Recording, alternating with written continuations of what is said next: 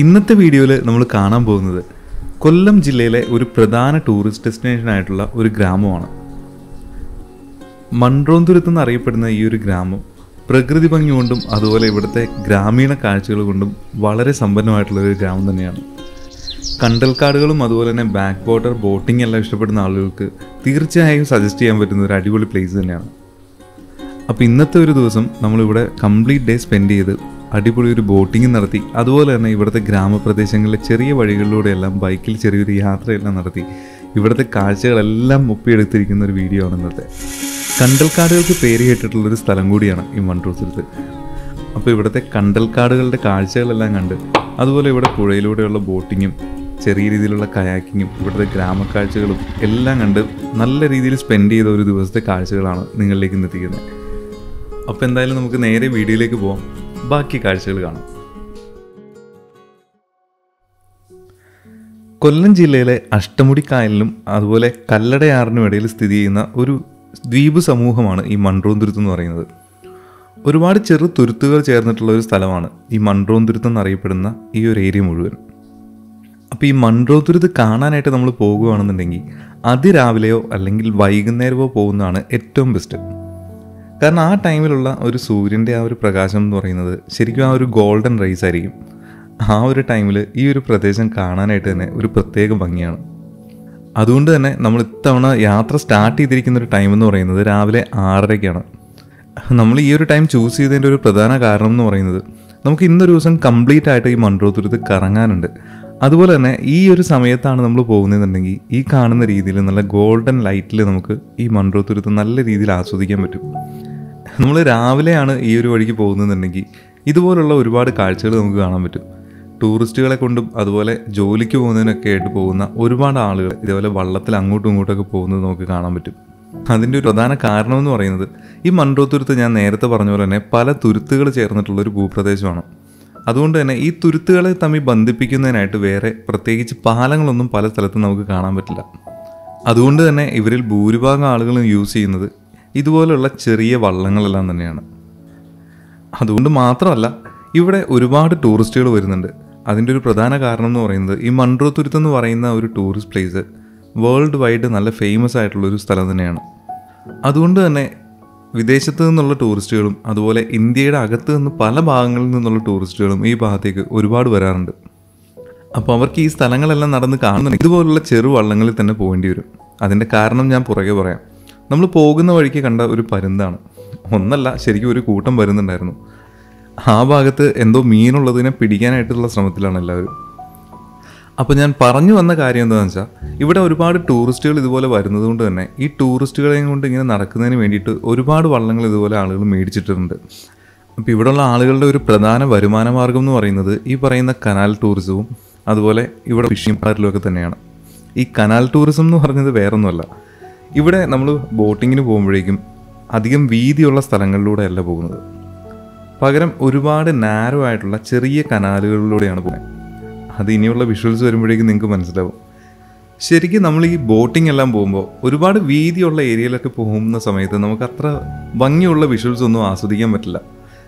നേരെ മറിച്ച് നമ്മൾ ചെറിയ തോടുകളിലൂടെയാണ് പോകുന്നതെന്നുണ്ടെങ്കിൽ അതിന് കരയിലുള്ള ഗ്രാമപ്രദേശത്തിൻ്റെ ഭംഗിയും ഈ വീടുകളുടെയും മറ്റും ഗ്രാമീണതയെല്ലാം നല്ല രീതിയിൽ ആസ്വദിക്കാൻ പറ്റും. നമ്മളിപ്പോൾ കാണുന്നത് ഇവിടുത്തെ പഞ്ചായത്ത് തന്നെ പ്രൊവൈഡ് ചെയ്തിട്ടുള്ള ഒരു കടത്താണ്. ഇതിൽ കയറി അക്കരെ പോകുന്നതിനായിട്ട് പൈസയൊന്നും കൊടുക്കേണ്ട കാര്യമില്ല. ഞാൻ നേരത്തെ പറഞ്ഞ പോലെ തന്നെ ഇവിടെ ഒരുപാട് തുരുത്തുകളുള്ളത് കൊണ്ട് തന്നെ ഈ തുരുത്തുകളെ തമ്മിൽ ബന്ധിപ്പിക്കുന്നത് ഇതുപോലുള്ള ചെറിയ കടത്തുകളാണ്. ശരിക്കും പറഞ്ഞാൽ ഒരു ദിവസം കൊണ്ട് ഈ മൺട്രോത്തുരുത്ത് മുഴുവനായിട്ട് കണ്ടു തീർക്കുക എന്ന് പറഞ്ഞാൽ അത് കുറച്ച് ബുദ്ധിമുട്ടായിരിക്കും. ശരിക്കും നമ്മൾ ഈ രാവിലെ സമയത്ത് ഇതുപോലൊരു ചെറിയ ബോട്ടിംഗ് എല്ലാം ചെയ്യുകയാണെന്നുണ്ടെങ്കിൽ നമ്മൾ എത്ര ടെൻഷനിലാണെങ്കിലും നമ്മുടെ മൈൻഡെല്ലാം റിലാക്സ് ആക്കി വളരെ കൂളായിട്ടിരിക്കാൻ പറ്റും. അപ്പോൾ നമ്മളെപ്പോലെ തന്നെ രാവിലെ തന്നെ മൺട്രോത്തുരുത്ത് എക്സ്പ്ലോർ ചെയ്യാൻ വന്നിട്ടുള്ള 2 വിദേശികളാണ് ആ ഒരു വഞ്ചിയിൽ പോകുന്നത്. അപ്പോൾ അവർ പോകുന്ന ആ ഒരു വഴി തന്നെയാണ് നമുക്ക് പോകാനുള്ളത്. പക്ഷെ നമ്മൾ കുറച്ചുകൂടി മുന്നോട്ട് ചെന്ന് ഇവിടുത്തെ കുറച്ച് കാഴ്ചകൾ കൂടി കണ്ടതിന് ശേഷം തിരിച്ചു വന്നിട്ട് അങ്ങോട്ടേക്ക് കയറാമെന്ന് വിചാരിച്ചു. അപ്പോൾ ഈ കാണുന്നത് ഇവിടെ ഫിഷിങ്ങിന് പോകുന്ന ആളുകളാട്ടോ. രാവിലെ തന്നെ ഫിഷിങ് കഴിഞ്ഞു വരുന്നതാണോ അത് ഫിഷിങ്ങിനായിട്ട് പോകുന്നതാണോ എന്നറിയില്ല, എന്തായാലും അവർ പോവുകയാണ്. ഈ മൺട്രോത്തുരുത്തിന് ഈ ഒരു പേര് വരാനായിട്ടൊരു കാരണമുണ്ട്. ഏകദേശം 1811-15 കാലഘട്ടത്തിലുണ്ടായിരുന്ന തിരുവിതാംകൂറിലെ ദിവാനായിട്ടുണ്ടായിരുന്ന ഒരു ബ്രിട്ടീഷ് ഉദ്യോഗസ്ഥനുണ്ടായിരുന്നു, കേണൽ മൺറോ. ഒരു സമയത്ത് ഈ ഒരു ഭൂപ്രദേശം മുഴുവൻ നല്ല രീതിയിൽ വെള്ളത്തിനടിയിലായിരുന്നു. ആ ഒരു സമയത്ത് പുതിയൊരു തോട് കീറി ഈ ഭാഗത്തെ വെള്ളം മുഴുവൻ ആ വഴിക്ക് ഇറക്കി വിട്ടിട്ടാണ് ഈ ഒരു പ്രദേശത്തെ അദ്ദേഹം രക്ഷിച്ചത്. അതിൻ്റെ ബഹുമാനാർത്ഥമാണ് ഈ ഒരു സ്ഥലത്തിന് മൺട്രോത്തുരുത്ത് എന്ന് പേര് കൊടുത്തിരുന്നത്. ആ പേര് പിന്നീട് പരിണാമം സംഭവിച്ചാണ് മൺട്രോത്തുരുത്ത് എന്നുള്ള പേരിലേക്ക് വന്നത്. അപ്പോൾ എന്തായാലും നമുക്ക് മൺട്രോത്തുരുത്തിലെ കനാൽ വഴിയിലെ കാഴ്ചകളൊക്കെ കാണാം.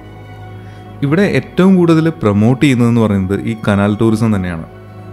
നമ്മൾ ഈ കാണുന്ന പാലത്തിനടിയിലൂടെയാണ് നമ്മൾ ഈ ഒരു തോടിനകത്തേക്ക് കയറുന്നത്. ഇനി അങ്ങോട്ടേക്ക് നമ്മൾ പോകുന്ന ഭാഗങ്ങളെല്ലാം തന്നെ വളരെ നാരോ ആയിട്ടുള്ള തോടുകളും അതല്ലെങ്കിൽ കനാലുകളൊക്കെ തന്നെയാണ്. നമ്മൾ നേരത്തെ കണ്ട വിദേശികളാണ് ഈ ഇരിക്കുന്നത്. അവരെ കൂടാതെ തൊട്ടടുത്തുള്ള വള്ളത്തിലും വേറെയും കുറച്ച് ആളുകൾ ഇരിക്കുന്നുണ്ടായിരുന്നു. അവരും റഷ്യക്കാരാണ്. അപ്പോൾ ഈ ഒരു ഭാഗത്ത് നമ്മൾ വള്ളം നിർത്തിയതിൻ്റെ ഒരു കാരണം എന്ന് പറയുന്നത് രാവിലെ തന്നെ ഒരു ചായ കുടിക്കാനാണ്. അപ്പോൾ വള്ളത്തിൽ നിന്നൊരു ചായ കുടി, ഈ കാണുന്ന കടയിൽ നിന്നാണ് നമ്മൾ ചായ കുടിക്കുന്നത്. അപ്പോൾ ചായയൊക്കെ ഓർഡർ ചെയ്ത് നിൽക്കുമ്പോഴാണ് ഈ കാണുന്നൊരു വള്ളം വരുന്നത്. ശരിക്കും ഈ വള്ളത്തിൻ്റെ ഒരു അവസ്ഥയൊന്ന് നോക്കി, ശരിക്കും എനിക്ക് കാണുമ്പോഴേക്കും പേടിയാവുന്നുണ്ട്. കാരണം നല്ല രീതിയിൽ ദ്രവിച്ചിരിക്കുന്ന ഈ ഒരു വള്ളം എപ്പോൾ വേണേലും ഒടിഞ്ഞു പോകാവുന്ന കണ്ടീഷനിലാണ്. ഈ വള്ളത്തിൻ്റെ ഒരു അവസ്ഥയും ഈ ഒടിഞ്ഞു പോകുന്ന കാര്യമൊക്കെ ചിന്തിക്കുമ്പോഴേക്കും ഫസ്റ്റ് മനസ്സിൽ വരുന്നൊരു കാര്യം എന്ന് പറയുന്നത് ടൈറ്റാനിക് തന്നെയാണ്. എന്തായാലും അത് ഈ ഒരു വഴി തുഴഞ്ഞു പോകുന്നത് കാണാനായിട്ടൊരു പ്രത്യേക ഭംഗി തന്നെയായിരുന്നു. അപ്പോൾ ഇന്നത്തെ വീഡിയോയിൽ നമ്മളോടൊപ്പം വന്നിരിക്കുന്നത് സിബിനാണ് കേട്ടോ. സിബിനെ നിങ്ങൾ ഇതിനു മുമ്പും കണ്ടിട്ടുണ്ടാവും. നമ്മുടെ മേഘമല വീഡിയോയിലും അതുപോലെ വർക്കല വീഡിയോയിലൊക്കെ ആളുണ്ടായിരുന്നു. അങ്ങനെ നമ്മുടെ ചായ എത്തി. ഇനി വെള്ളത്തിൽ നിന്ന് ചായയും കുടിച്ചിട്ട് നമുക്ക് അടുത്ത സ്ഥലത്തേക്ക് പോവാം. ഈ മൺട്രോത്തുരുത്ത് എന്ന് പറയുന്നത് നമ്മുടെ കല്ലടയാറിൻ്റെ ഡെൽറ്റ പ്രദേശമാണ്. ഏകദേശം 13 തൊട്ട് 14 ചതുരശ്ര കിലോമീറ്ററാണ് നമ്മുടെ ഈ മൺട്രോത്തുരുത്തിൻ്റെ ടോട്ടൽ ചുറ്റളവെന്ന് പറയുന്നത്. ഈ ഒരു സ്ഥലത്തെ പ്രധാന കൃഷി എന്ന് പറയുന്നത് തെങ്ങ്, നെല്ല്, ഗ്രാമ്പു, കൊക്കോ, കിഴങ്ങ് അങ്ങനെയുള്ള ഒരുപാട് ഐറ്റംസ് ഉണ്ടായിരുന്നു. അതിൻ്റെ ഒരു പ്രധാന കാരണമെന്ന് പറയുന്നത് മഴക്കാലത്ത് കല്ലടയാറിൽ നിന്ന് ഒഴുകി വരുന്ന വെള്ളം, ഈ വെള്ളത്തിനോടൊപ്പം ഒഴുകി വന്ന് ഇവിടെ അടിയുന്ന എക്കൽ മണ്ണ്. ഈ എക്കൽ മണ്ണ് നല്ല രീതിയിൽ കൃഷിക്ക് അനുയോജ്യമായിട്ടുള്ള ഒന്ന് തന്നെയായിരുന്നു. അതുകൊണ്ട് തന്നെയാണ് നല്ല രീതിയിൽ ഈ ഒരു ഭാഗങ്ങളിൽ കൃഷി നടന്നുകൊണ്ടിരുന്നത്. ഈ ഒരു ഭാഗം ശരിക്കും കടലിനോട് ചേർന്ന് കിടക്കുന്നതുകൊണ്ട് തന്നെ കടലിൽ നിന്നുള്ള ഉപ്പുവെള്ളം ഈ ഒരു ഭാഗത്തേക്ക് വരാനായിട്ടുള്ള ചാൻസ് കൂടുതലാണ്. കൂടുതലാണെന്നല്ല, വരുന്നുണ്ട്. എന്നാൽ കല്ലടയാറിൽ നിന്നുള്ള വെള്ളത്തിൻ്റെ ഒഴുക്ക് കാരണം ഈ ഉപ്പുവെള്ളം ഈ ഭാഗത്തേക്ക് അധികം അങ്ങനെ ബാധിക്കാറില്ലായിരുന്നു. പക്ഷെ നമ്മളിപ്പോൾ പോകുന്ന ഈ ഒരു വഴിയുടെ സൈഡിലെല്ലാം നോക്കിക്കഴിഞ്ഞാൽ ഒരുപാട് തെങ്ങുകൾ നിൽക്കുന്നത് കാണാം. ഈ തെങ്ങുകളെല്ലാം വെച്ചിരിക്കുന്നത് ഈ കാണുന്ന പുഴയിൽ നിന്നും അതുപോലെ നമ്മൾ പോകുന്ന തോട്ടിൽ നിന്നുള്ള ചെളിയെല്ലാം വാരി ഒരു വരമ്പുണ്ടാക്കി അതിനു മുകളിലാണ് ഈ തെങ്ങുകൾ വെച്ചിരിക്കുന്നത്. ഈ രീതിയിൽ മൺട്രോത്തുരുത്തിൽ പല ഭാഗങ്ങളിലും വരമ്പുകൾ കെട്ടിയതോടുകൂടി തന്നെ ഇത് ചെറിയ രീതിയിലുള്ളൊരു ചെക്ക് ഡാം പോലെയാണ് പ്രവർത്തിക്കുന്നത്. ആ ഒരു കാരണം കൊണ്ട് തന്നെ കല്ലടയാറിൽ നിന്നുള്ള വെള്ളത്തിൻ്റെ ഒഴുക്ക് താരതമ്യേന ഈ ഒരു ഭാഗങ്ങളിലെല്ലാം കുറഞ്ഞു. അതുകൊണ്ട് തന്നെ കടലിൽ നിന്നുള്ള വെള്ളത്തിൻ്റെ അളവ് ഈ ഭാഗങ്ങളിലേക്ക് കൂടുതലായിട്ട് വരാനും തുടങ്ങി. അപ്പോൾ ഈ രീതിയിൽ ഈ വെള്ളം ഇങ്ങനെ വന്നു തുടങ്ങിയതോടുകൂടി തന്നെ ഈ ഭാഗത്തുള്ള കൃഷിയെല്ലാം നശിച്ചു തുടങ്ങി. ഇപ്പോൾ ഈ ഒരു പ്രദേശത്തെ ഒരു പ്രധാന കൃഷി എന്ന് പറയുന്നത് മത്സ്യകൃഷിയും അതുപോലെ തന്നെ തെങ്ങുമാണ്. ഈ മൺട്രോത്തുരുത്ത് എന്ന് പറയുന്നത് ശരിക്കും കാണാനായിട്ടൊരു പ്രത്യേക ഭംഗി തന്നെയുള്ള സ്ഥലമാണ് കേട്ടോ. കാരണം നമ്മൾ ഇതുപോലുള്ള ചെറിയ തോടുകളിലൂടെയൊക്കെ വരുമ്പോഴേക്കും ഈ കാണുന്ന കാഴ്ചകൾ അതൊന്നും നമുക്ക് ഒരിക്കലും മറക്കാൻ പോലും പറ്റില്ല.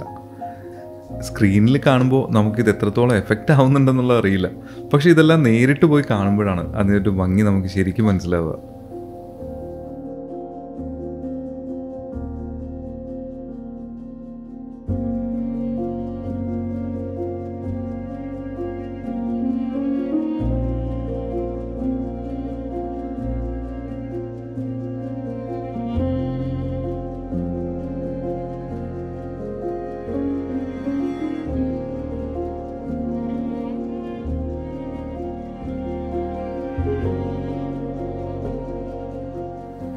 നമ്മൾ പോകുന്ന വഴിക്ക് പല സ്ഥലങ്ങളിലും ഇതുപോലുള്ള ചെറിയ പാലങ്ങളൊക്കെ കാണാൻ പറ്റും. ഇതിനടിയിലൂടെയൊക്കെ നമ്മൾ പോകുമ്പോഴേക്കും കുറച്ച് താഴ്ന്നിരുന്ന് തന്നെ നമുക്ക് പോകാൻ പറ്റും. കാരണം തീരെ ഹൈറ്റ് കുറഞ്ഞ രീതിയിലുള്ള പാലങ്ങളാണ് ഇവിടെ കൂടുതലുള്ളത്. ഇതുപോലുള്ള ചെറിയ വള്ളങ്ങളിൽ മാത്രമാണ് നമുക്ക് ഈ ഒരു ഭാഗത്തൂടെയെല്ലാം സഞ്ചരിക്കാൻ പറ്റുള്ളൂ എന്ന് തന്നെ പറയാം. കാരണം പോകുന്ന വഴിക്ക് ഇതുപോലുള്ള മരങ്ങളും ചെറിയ ചെറിയ പാലങ്ങളും എല്ലാം നിറയെ ഉണ്ടാവും. അപ്പോൾ നമ്മൾ ഷിക്കാര ബോട്ടോ അതുപോലെ ഹൗസ് ബോട്ടോ ഒന്നും കൊണ്ട് ഈ ഒരു വഴിക്കൊന്നും വരാൻ പറ്റില്ല. നമ്മൾ പോകുന്ന വഴിക്ക് പല സ്ഥലങ്ങളിലും ഇതുപോലുള്ള ചെറിയ മീൻ വളർത്തുന്ന കെട്ടുകളും ഇതുപോലെ കാവലിലിരിക്കുന്ന ആളുകളെല്ലാം കാണാൻ പറ്റും. ഈ ഒരു പാലം എത്തിയപ്പോഴേക്കും ശരിക്കും ചെറിയ രീതിയിലൊന്ന് ടെൻഷനായിട്ടോ. കാരണം തീരെ ഹൈറ്റ് കുറഞ്ഞൊരു പാലമാണ്. ഈ ഒരു പാലം നമ്മൾ ക്രോസ് ചെയ്ത് പോകണമെന്നുണ്ടെങ്കിൽ ഒന്നുകിൽ താഴെ വള്ളത്തിനകത്ത് ഇറങ്ങിയിരിക്കണം, ഇല്ലെങ്കിൽ ഇതുപോലെ ചരിഞ്ഞ് കിടക്കണം. ഇതിലൂടെ ഇങ്ങനെ പോകുമ്പോഴേക്കും വള്ളം പകുതിക്ക് വെച്ച് നിന്നു പോയാലുള്ള അവസ്ഥയൊന്ന് ആലോചിച്ച് നോക്കി. പിന്നെ ഇവിടെ നിന്ന് തുഴയാനായിട്ട് നമുക്ക് കഴിക്കോലൊന്ന് പൊക്കാൻ പോലും പറ്റില്ല. ഇതുപോലെ കൈയെല്ലാം പിടിച്ച് വലിച്ച് മാത്രമേ പോകാൻ പറ്റൂ. എന്തായാലും ഈ ഒരു പാലം കയറി അങ്ങ് ഇറങ്ങിക്കഴിഞ്ഞപ്പോഴത്തേക്കും കാണാൻ പറ്റിയ ഒരു കാഴ്ച എന്ന് പറയുന്നത് ഒരു പ്രത്യേക രസം തന്നെയായിരുന്നു. അതിൻ്റെ കുറച്ച് ഡ്രോൺ ഷോട്ട്സ് നമുക്ക് കണ്ടിട്ട് വരാം.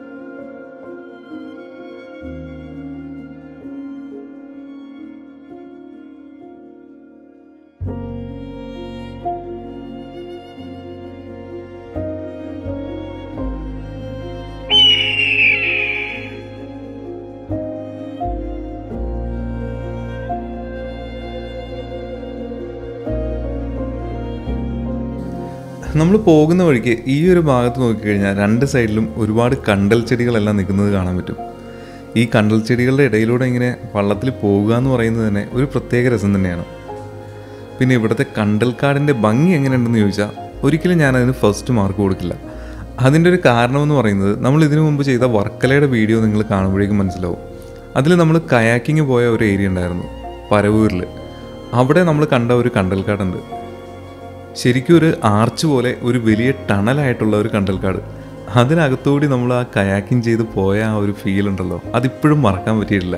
ആ വീഡിയോ കണ്ടവർക്ക് ഇപ്പോഴും അത് ഓർമ്മയുണ്ടാവുമെന്ന് വിചാരിക്കുന്നു. കാരണം അത്ര ഭംഗിയുള്ള കാഴ്ചയായിരുന്നു ആ കണ്ടൽക്കാടിനകത്തുകൂടി നമ്മൾ പോയപ്പോൾ കിട്ടിയത്.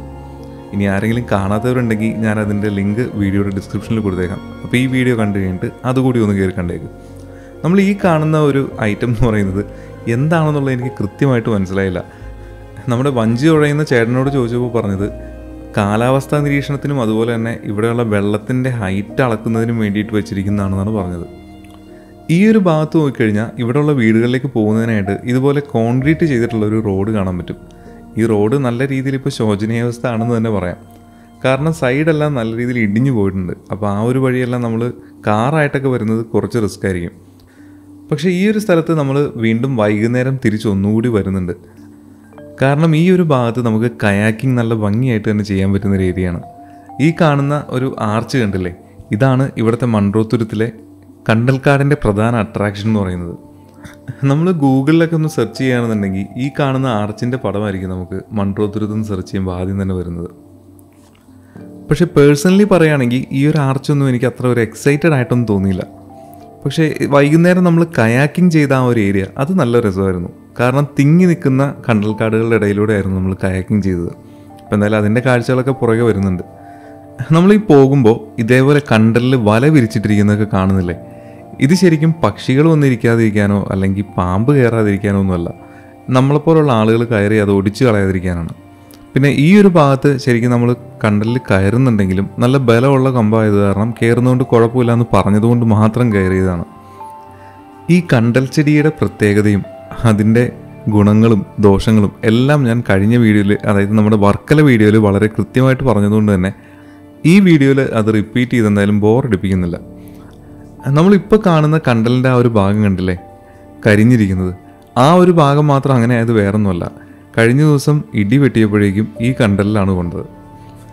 ഈ കണ്ടൽ ചെടിയുടെ മുകളിലൂടെ ഇങ്ങനെ അങ്ങോട്ടും ഇങ്ങോട്ടുമൊക്കെ ചാടി നടക്കുക എന്ന് പറയുന്ന ഒരു പ്രത്യേക രസം തന്നെയാണ്. പക്ഷേ നമ്മൾ ഇതിൽ കയറുമ്പോഴും ഇതിനൊരു കേടുപാട് സംഭവിക്കാണ്ട് നോക്കുക എന്ന് പറയുന്നത് നമ്മുടെ റെസ്പോൺസിബിലിറ്റി തന്നെയാണ്. അങ്ങനെ കുറച്ച് നേരം കണ്ടൽക്കാടിൻ്റെ ഭംഗിയൊക്കെ ആസ്വദിച്ച് നമ്മൾ അടുത്ത സ്ഥലത്തേക്ക് പോവാണ്. ഈ കാണുന്നതാണ് നമ്മൾ പറഞ്ഞ കണ്ടലിൻ്റെ ആ ആർച്ചിൻ്റെ ഒരു ഭംഗി എന്ന് പറയുന്നത്. നമ്മൾ ഓപ്പോസിറ്റ് സൈഡിൽ നിന്ന് ഇങ്ങോട്ട് വന്നപ്പോഴേക്കും ലൈറ്റ് നേരെ ഓപ്പോസിറ്റ് സൈഡ് ആയതുകൊണ്ട് തന്നെ നമുക്ക് കൃത്യമായിട്ടൊന്ന് കാണാനും പറ്റിയില്ല. അങ്ങനെ നമ്മൾ ഇവിടുത്തെ കാഴ്ചകളെല്ലാം കണ്ട് തിരിച്ചു പോവാണ്. തിരിച്ചു പോകാമെന്ന് പറഞ്ഞാൽ നമ്മൾ വീഡിയോ വൈൻഡപ്പ് ചെയ്യല്ല, നമ്മൾ നേരെ പോകുന്നത് ഇവിടുത്തെ ഗ്രാമപ്രദേശങ്ങളിലെ കുറച്ച് കാഴ്ചകളൊക്കെ കാണാനാണ്. അതെല്ലാം കണ്ടതിന് ശേഷം നമ്മൾ വീണ്ടും തിരിച്ച് ഇവിടെ തന്നെ വന്ന് വൈകുന്നേരം ഒരു കയാക്കിംഗ് കൂടി എടുത്തിട്ടേ നമ്മൾ ഈ ഒരു വീഡിയോ വൈൻഡപ്പ് ചെയ്യുള്ളൂ. ഇവിടെ വന്നപ്പോഴേക്കും കുറച്ച് വെറൈറ്റി ആയിട്ട് തോന്നിയ ഒരു കാഴ്ച എന്ന് പറയുന്നത് തന്നെയാണ്. കാരണം വെള്ളത്തിൽ വോളിബോൾ കളിക്കുന്നതിന് വേണ്ടിയിട്ടായിരിക്കാം ആ ഒരു നെറ്റ് അവിടെ കെട്ടിയിരിക്കുന്നത്. അപ്പോൾ എന്തായാലും തിരിച്ചു പോകുന്ന വഴിക്കുള്ള നമ്മുടെ കായലിൻ്റെ സൈഡിലെ കാഴ്ചകളൊക്കെ നിങ്ങൾ എന്തായാലും ഒന്ന് കണ്ടിടുമോ?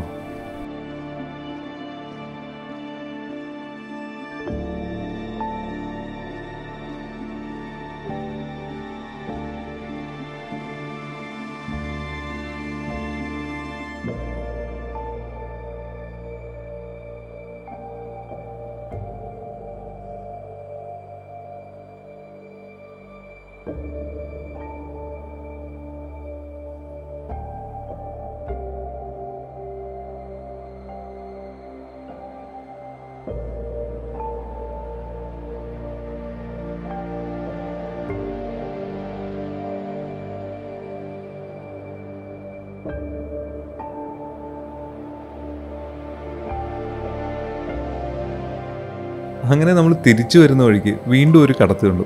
അപ്പോൾ ഈ കടത്തിൽ പുള്ളി തുഴയുന്നത് കണ്ടപ്പോഴേക്കും എനിക്കും ചെറിയൊരു ആഗ്രഹം. അപ്പോൾ ഞാൻ നേരെ കഴിക്കോല് മേടിച്ചിട്ട് ചെറിയ രീതിയിൽ വെള്ളം ഒന്ന് തുഴഞ്ഞു തുടങ്ങി. പക്ഷേ ഈ ഒരു ഭാഗത്തെ ആഴം കണ്ടില്ലേ, ആ കഴിക്കോല് നമ്മൾ താഴേക്ക് ഇട്ട് കഴിഞ്ഞാൽ ഈ സൈഡിലാണെങ്കിൽ നമുക്ക് ഇത്രയേ ആഴയുള്ളൂ. നേരെ മറിച്ച് നടുക്കുള്ള ഭാഗത്താണ് നമ്മൾ തുഴയുന്നതെന്നുണ്ടെങ്കിൽ കഴിക്കോല് താഴെ വരെ എത്താനായിട്ട് വളരെ ബുദ്ധിമുട്ടാണ്. ഈ കാണുന്ന വലിയ ഭാഗങ്ങളിലെല്ലാം തന്നെ അത്രയ്ക്ക് ആഴമുണ്ട്. ഈ ഒരു ഭാഗത്ത് ഞാൻ ഈ കഴിക്കോൽ ഇറക്കുന്നതെന്ന് നോക്കി, ഞാൻ എത്രത്തോളം താഴേക്ക് ഇറക്കിയിട്ടാണ് അത് നിലത്ത് മുട്ടുന്നതെന്നൊന്ന് ആലോചിച്ച് നോക്കി. അത്രയും ആഴമുള്ള ഏരിയയാണ് ഈ കാണുന്നത്. അങ്ങനെ നമ്മൾ ബോട്ടിംഗ് എല്ലാം കഴിഞ്ഞ് ബൈക്കും എടുത്തിട്ട് ഇവിടുത്തെ ഗ്രാമപ്രദേശങ്ങളിലെ കാഴ്ചകളൊക്കെ കാണാൻ വേണ്ടി ഒന്ന് ഇറങ്ങിയതാണ്. ഈ ഒരു ഭാഗത്തുകൂടിയെല്ലാം പോകുമ്പോഴേക്കും ശരിക്കും നമ്മളൊരു 90s അല്ലെങ്കിൽ ഒരു 70s പോകുന്ന ഒരു ഫീലാണ്. 90s എനിക്ക് പറയാൻ പറ്റൂ, കാരണം 70s ഞാനില്ലല്ലോ. എങ്കിലും അന്ന് ഇറങ്ങിയിട്ടുള്ള മൂവിയിലൊക്കെ കാണുന്ന പോലുള്ള കടകളും കെട്ടിടങ്ങളും എല്ലാം നമുക്ക് ഈ ഒരു ഭാഗങ്ങളിൽ കാണാൻ പറ്റും.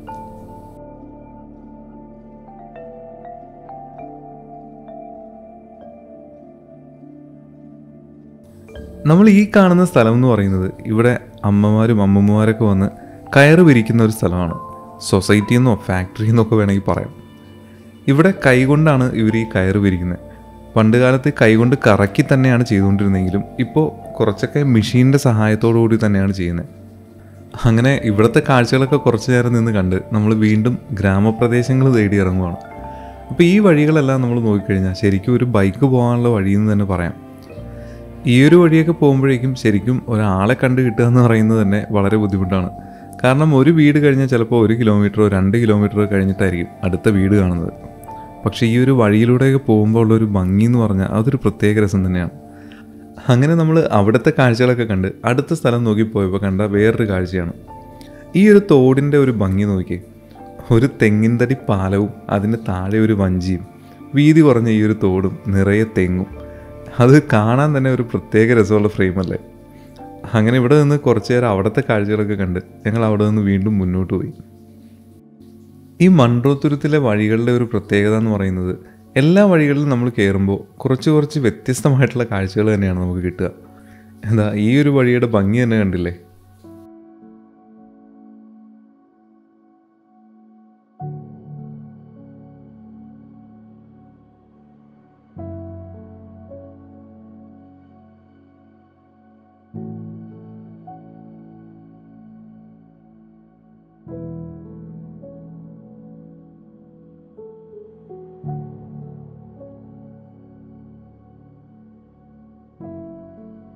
അങ്ങനെ നമ്മൾ അവിടുത്തെ കാഴ്ചകളൊക്കെ കണ്ട് വീണ്ടും മുന്നോട്ട് പോയപ്പോൾ ഇവിടെ ഒരു ചേട്ടൻ ഒരു വഞ്ചിയിൽ നിറയെ മരക്കഷ്ണങ്ങൾ, അതായത് പട്ടികയെല്ലാം ആയിട്ട് പോകുന്നുണ്ട്. അപ്പോൾ എന്തിനാണെന്ന് മനസ്സിലായില്ല. ഞാനപ്പോൾ തന്നെ ആ ചേട്ടനെ വിളിച്ചു നിർത്തി നേരെ ആ വള്ളത്തിലേക്ക് കയറി. ഇത് ശരിക്കും പറഞ്ഞാൽ ഈ ഒരു വള്ളം പുള്ളി പണിയാൻ വേണ്ടി കൊണ്ടുപോവാണ്. അതിന് വേണ്ടിയിട്ടുള്ള പട്ടികയും പലകയെല്ലാമാണ് വള്ളത്തിലുള്ളത്. നമ്മളിപ്പോൾ ഈ പോകുന്ന വഴി ഇനി നോക്കിയേ, 2 സൈഡിൽ നിന്ന് നല്ല വള്ളിപ്പടർപ്പ് പോലുള്ള മരങ്ങൾ, എന്ത് രസമല്ലേ കാണാനായിട്ട്. അപ്പോൾ എന്തായാലും ഈ ഒരു വള്ളത്തിൽ ഞാൻ ചാടി കയറിയതുകൊണ്ട് തന്നെ വലിയ നഷ്ടമൊന്നും വന്നില്ല. കാരണം നല്ല രീതിയിലുള്ള ഈ ഭംഗിയുള്ള കാഴ്ചകളൊക്കെ കണ്ട് മുന്നോട്ട് പോകാനും പറ്റും. അപ്പോൾ അധികം ദൂരം പുള്ളി ഉണ്ടായിരുന്നില്ല. കാരണം ഈ ഒരു ഭാഗത്ത് നിന്ന് പുള്ളി റൈറ്റിലേക്ക് തിരിഞ്ഞാണ് പോകുന്നത്. അപ്പോൾ ഞാൻ പോകുന്നതിൻ്റെ തൊട്ട് പുറകെ തന്നെ സിബിനും നമ്മളെ ഫോളോ ചെയ്ത് ബൈക്കിൽ വരുന്നുണ്ടായിരുന്നു. അപ്പോൾ എന്തോ ഭാഗ്യത്തിന് ചേട്ടൻ ഈ ഭാഗത്തേക്ക് തന്നെയാണ് തിരിഞ്ഞത്. നേരെ അപ്പുറത്തെ സൈഡിലെ തുരുത്തിൽ വല്ലതും ആയിരുന്നെങ്കിൽ ഞാൻ ഇങ്ങോട്ടേക്ക് വരണമെങ്കിൽ നീന്തി വരേണ്ടി വന്നേനെ. അങ്ങനെ പുള്ളി എന്നെ ഇവിടെ ഇറക്കിയിട്ട് മുന്നോട്ട് പോവാണ്. അവിടെ എന്നെ ഇറക്കുന്നതിന് ഒരു കാരണമുണ്ട്. കാരണം ഈ തോട്ടിൽ വെള്ളം കുറച്ച് കുറവാണ്. അപ്പം ഞാനിരിക്കുമ്പോൾ എൻ്റെ വെയിറ്റും കൂടി ചെന്ന് കഴിഞ്ഞാൽ ചിലപ്പോൾ ഈ വള്ളം നീങ്ങാനായിട്ടുള്ള ചാൻസ് കുറവാണ്. അപ്പോൾ പരമാവധി വെയിറ്റ് കുറയ്ക്കുക എന്നുള്ളൊരു ഉദ്ദേശത്തോടു കൂടി തന്നെയാണ് എന്നെ അവിടെ ഇറക്കിയത്. അപ്പോൾ ഞങ്ങൾ എന്തായാലും ബൈക്കിൽ പുറകെ ഫോളോ ചെയ്ത് നേരെ ഈ വള്ളം ഉണ്ടാക്കുന്ന സ്ഥലത്തേക്ക് നിന്നു. നമ്മൾ ഈ പാലം കയറി ഇറങ്ങുമ്പോൾ റൈറ്റ് സൈഡിൽ കാണുന്ന ആ ഒരു ഷെഡിലാണ് വള്ളം പണിതുകൊണ്ടിരിക്കുന്നത്. അപ്പോൾ ഈ വള്ളം എന്ന് പറയുന്നത് ഒരു പുതിയ വള്ളം അവർ ചെയ്തുകൊണ്ടിരിക്കുന്നതുണ്ടോ. അപ്പോൾ ഈ വള്ളം പണിയുന്ന കാഴ്ചകളൊക്കെ കാണാനായിട്ട് ഒരു പ്രത്യേക രസം തന്നെയാണ്. കാരണം നമ്മൾ എപ്പോഴും കാണാത്തൊരു കാര്യമായതുകൊണ്ട് തന്നെ ഇത് കണ്ടു നിൽക്കാനായിട്ടൊരു പ്രത്യേക കൗതുകം തന്നെയാണ്. അങ്ങനെ കുറച്ച് നേരം ഇവിടെ നിന്ന് വള്ളം പണിയുന്നതിൻ്റെ കാഴ്ചകളൊക്കെ കണ്ട് ഞങ്ങൾ തിരിച്ചു പോകുന്ന നേരം അതിൻ്റെ തൊട്ടടുത്ത് തന്നെ പുതിയൊരു വള്ളം പണിത് ഓൾറെഡി വെള്ളത്തിൽ ഇറക്കിയിട്ടിരിക്കുന്നത് കണ്ടു. പുതിയ വള്ളം ആയതുകൊണ്ട് തന്നെ കാണാൻ എന്തായാലും ഒരു പ്രത്യേക രസമുണ്ട്. പിന്നെ ഇതിന് തൊട്ടടുത്ത് തന്നെയുള്ള ഈ പാലത്തിൻ്റെ സൈഡിലായിട്ട് പഴയ വള്ളം ഇതുപോലെ പൊളിഞ്ഞു കിടക്കുന്നതൊക്കെ കാണാം. അങ്ങനെ നമ്മൾ ഇവിടുത്തെ കാഴ്ചകളൊക്കെ കണ്ട് ഇനി നേരെ തിരിച്ച് നമ്മൾ കയാക്കിങ്ങിനായിട്ട് പോവുകയാണ്. അപ്പോൾ കയാക്കിങ്ങിന് നമ്മൾ പോകുന്ന ഒരു സമയം എന്ന് പറയുന്നത് ഏകദേശം ഒരു 4 മണിയോട് അടുത്താണ്. ആ ഒരു സമയമാകുമ്പോഴേക്കും വെയിൽ ചെറിയ രീതിയിലൊന്ന് കുറഞ്ഞിട്ടുണ്ടാവും. എന്നാൽ നല്ല രീതിയിലുള്ള ലൈറ്റിങ് നമുക്ക് കിട്ടും. അപ്പോൾ ഈ ഒരു വഴിയാണ് ഞാൻ നേരത്തെ പറഞ്ഞത്. സൈഡെല്ലാം പൊളിഞ്ഞു നിൽക്കുന്നൊരു വഴി ആയതുകൊണ്ട് തന്നെ കാർ ഈ ഒരു വഴിക്ക് കൊണ്ടുവരിക എന്ന് പറയുന്നത് കുറച്ച് റിസ്ക്കാണ്. അപ്പോൾ ധൈര്യമായിട്ട് എടുത്തുകൊണ്ട് വരാൻ പറ്റും എന്നുള്ളവർ മാത്രം ഈ വഴിക്ക് എടുത്തിട്ട് വന്നാൽ മതി. അപ്പോൾ ഞങ്ങൾ ചെന്ന ടൈമിൽ ഒരുപാട് വള്ളങ്ങളും അതുപോലെ പെഡൽ ബോട്ടും ചെറിയ കൊട്ടവഞ്ചിയും എല്ലാം ഈ ഒരു ഭാഗത്തുണ്ടായിരുന്നു. ഈ ഒരു സ്ഥലത്തിന് പറയുന്ന പേരെന്ന് പറഞ്ഞാൽ എസ് വളവ് എന്നാണ്. അതിന് തൊട്ടടുത്തായിട്ട് തന്നെയാണ് നമുക്ക് ഈ കണ്ടലിൻ്റെ ആർച്ചെല്ലാം കാണാൻ പറ്റുന്നത്. അപ്പോൾ നമ്മൾ ബൈക്കായിട്ട് കയറി വന്ന ആ ഒരു വഴിയിലുള്ള ഒരു ചെറിയ ഷോപ്പുണ്ട്. അത്യാവശ്യം നമുക്ക് വെള്ളമെല്ലാം കുടിക്കാനായിട്ട് ആ ഒരു ഷോപ്പിൽ അവൈലബിൾ ആണ്. അപ്പോൾ അവിടെ നിന്ന് തന്നെയാണ് നമുക്ക് കയാക്ക് റെൻറ്റിന് വരുന്നത്. അപ്പോൾ കയാക്ക് റെൻറ്റിന് എടുത്തിട്ട് നമുക്ക് കുറച്ച് നേരം ഇവിടെ ഒന്ന് കറങ്ങി നടക്കാം.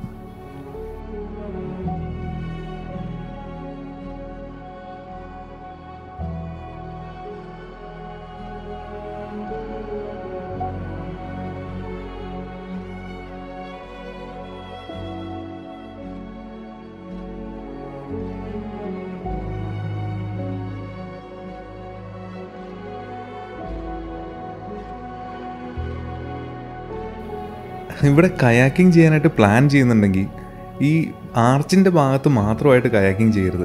അതിനുശേഷം ഈ ഒരു പാലം ക്രോസ് ചെയ്ത് നേരെ ഇപ്പുറത്തെ സൈഡിൽ വന്നിട്ട് ഈ ഒരു ഭാഗത്താണ് ശരിക്കും കയാക്കിംഗ് ചെയ്യേണ്ടത്. അതിൻ്റെ ഒരു കാരണം എന്താണെന്ന് വെച്ചാൽ ഈ ഒരു ഭാഗത്ത് വളരെ തിക്കായിട്ടാണ് നമ്മുടെ കണ്ടൽക്കാടുകളെല്ലാം നിൽക്കുന്നത്. അതുകൊണ്ട് തന്നെ ഈ ഒരു ഭാഗം കാണാനായിട്ട് ഒരു പ്രത്യേക രസം തന്നെയാണ്. ഇതിൻ്റെ ഇടയിലൂടെ ഈ കയാക്കും തുഴഞ്ഞ് നടക്കുന്ന ഒരു ഫീൽ എന്ന് പറഞ്ഞത് ഒരു പ്രത്യേക വൈബ് തന്നെയാണ്. ഈ ഒരു ഭാഗത്ത് നമുക്ക് പ്രത്യേകിച്ച് റെസ്ട്രിക്ഷൻസ് ഒന്നും ഇല്ലാത്തതുകൊണ്ട് തന്നെ നമുക്ക് ഇഷ്ടമുള്ള വഴിയെല്ലാം തുഴഞ്ഞുകൊണ്ട് കിടക്കാം. അപ്പോൾ ലൈഫ് ജാക്കറ്റെല്ലാം അവർ തരുന്നതുകൊണ്ട് തന്നെ കുറച്ച് സേഫുമാണ്. അപ്പോൾ ഞാൻ എന്തായാലും കുറച്ച് ക്യൂരിയോസിറ്റി കൂടുതലായതുകൊണ്ട് തന്നെ ഈ കണ്ട ചെറിയ വഴികളിലൂടെ എല്ലാം ഒരുപാട് നേരം കറങ്ങി കിടന്നു. ഇനി നിങ്ങളിവിടെ പോകാനായിട്ട് പ്ലാൻ ചെയ്യുന്നുണ്ടെങ്കിൽ ഈ ഒരു ഭാഗത്തെ കയാക്കിങ് ഒരു കാരണവശാലും മിക്സ് ചെയ്യരുത്. ഇനി ഇങ്ങോട്ടേക്ക് പോകാനായിട്ട് വഴി എന്തെങ്കിലും കൺഫ്യൂഷൻ ഉണ്ടെങ്കിൽ ആ കടയിലെ നമ്പർ ഞാൻ എന്തായാലും വീഡിയോ ഡിസ്ക്രിപ്ഷനിൽ കൊടുത്തേക്കാം. അപ്പോൾ എങ്ങനെയുണ്ട് നമ്മുടെ മൺട്രോത്തുരുത്തിലെ കാഴ്ചകൾ? അപ്പോൾ ഇന്നത്തെ വീഡിയോ എല്ലാവർക്കും ഇഷ്ടപ്പെട്ടു എന്ന് വിചാരിക്കുന്നു. ഇഷ്ടപ്പെട്ടെങ്കിൽ തീർച്ചയായും അത് കമൻറ്റ് ബോക്സിലൂടെ അറിയിക്കുക. അടുത്തൊരു നല്ല വീഡിയോയിലൂടെ നമുക്ക് വീണ്ടും കാണാം. അതുവരെ എല്ലാവർക്കും ബൈ.